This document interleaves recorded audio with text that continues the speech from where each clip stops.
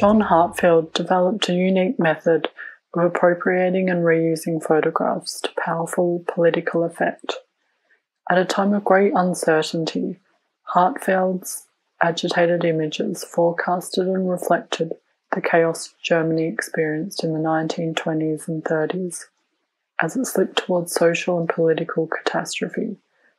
In this climate, communists, Nazis and other partisans clashed in the press, at the ballot box and on the streets.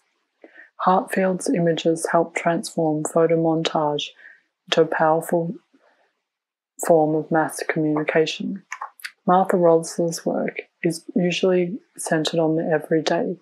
Here is a work from her series House Beautiful, Bringing the War Home. It was during the Vietnam War protests where she Xeroxed her collages and handed them out at demonstrations as part of her anti-war effort.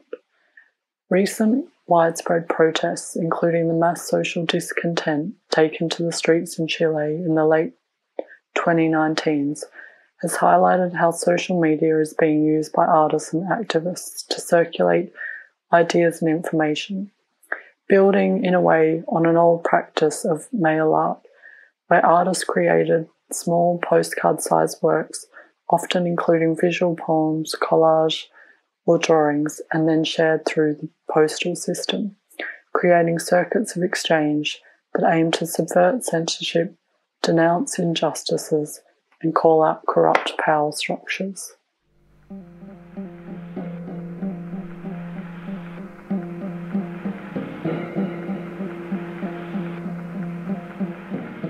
Okay, so to make your very own A3 poster or postcard or zine, you're going to need some paper, preferably A3, some cardboard, and I've got some old postcards which I could either cover or cut the cardboard to size. The A3 bit of paper, you can use that for the zine and or the poster. Also some scissors, glue, a ruler, and some magazines.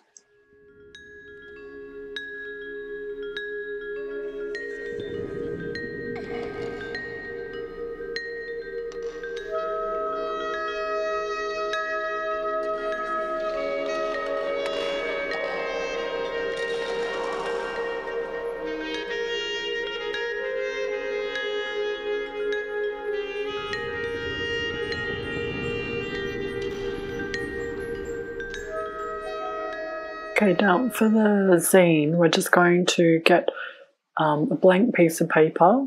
I've got the A3 size and I've just folded it in half, and then I'm going to unfold it and fold it along the long way, and then fold that in half again.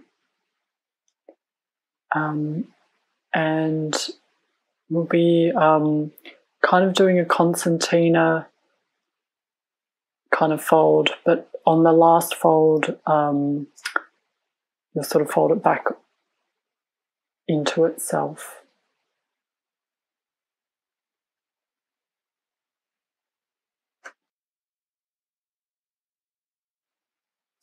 Okay, so I've just marked along that middle fold, the two middle sort of sections, marked them with some lines, and I just want you to cut a nice clean line between them, so not to the outer edges but just a little slice in the middle.